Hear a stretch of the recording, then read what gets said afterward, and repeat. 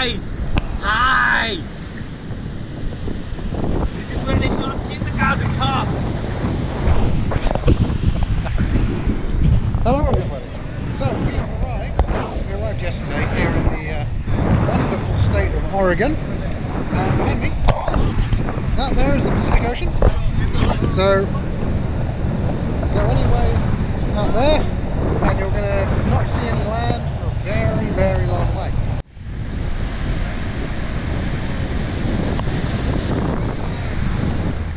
So we've been here now for a couple of days. We were in Seattle yesterday.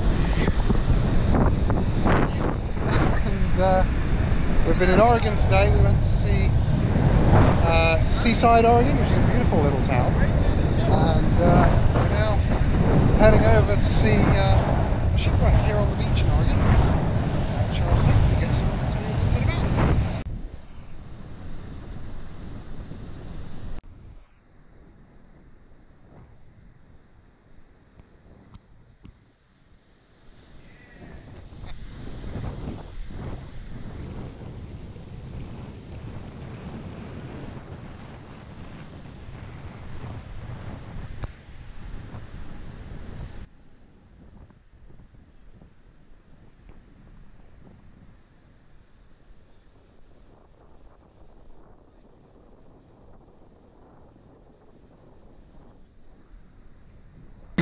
Alright, so here we are, the Peter Iredale shipwreck.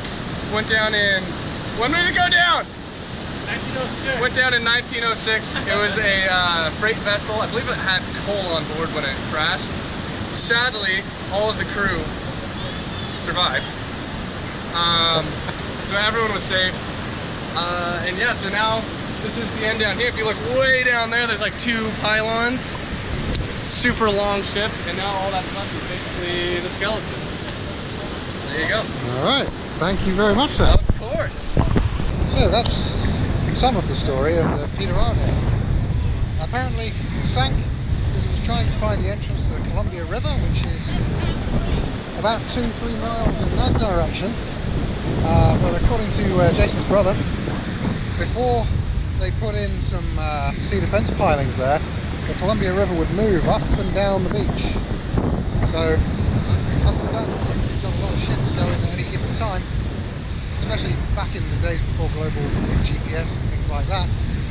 You'd have to find the river to get into Port of Astoria and into Washington. So you can understand how ships could, in bad conditions, or with some poor navigation, end up in this situation. Okay. So we've taken a short drive up onto the top of a hill, and we have a beautiful 360-degree view from up here. We started out down the Columbia River, south of Columbia River, so that direction, highway racer is. But what we've come to is something called the Astoria Column, which is this beautiful pseudo-phallic object behind me. And we're going to go up to the top of that, and I won't bother showing you the 360-degree view from here. I'll wait till we get up onto the top of that beauty.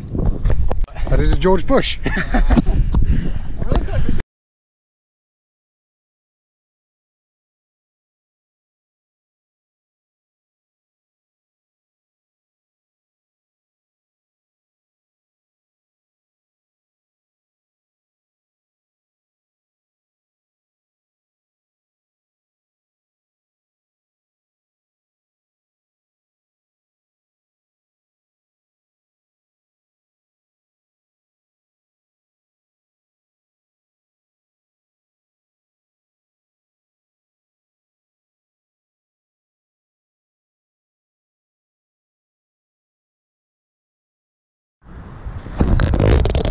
Okay, so we're out here in the middle of nowhere, almost literally. We're nearby to the Death Valley. It's very hot. We're somewhere in the region of 110 to 120 degrees Fahrenheit. Which I want to say is 40 Celsius, but we'll have to double check that. But it is absolutely gorgeous here. I mean, I'm a geography nerd, so that's probably got part of the reason why I think so. But we've got beautiful mountains in pretty much every direction. It's quite a beautiful clear sky. We do have some Oh, just behind the toilets there. There's large thunderheads or large cumulus going on Towering Q in that direction. But it's otherwise pretty clear, and we've got some beautiful, absolutely beautiful scenery. We've just passed through a load of pretty pear fields. Well, I say fields, desert, and yeah, we're about halfway between San Diego and Las Vegas, and we're heading through the Mojave National Park, and it is, you know, I cannot put into words how beautiful it is out here. So I'll just give you a quick pan before I sign off here, and then I think I've got to get back on the bus.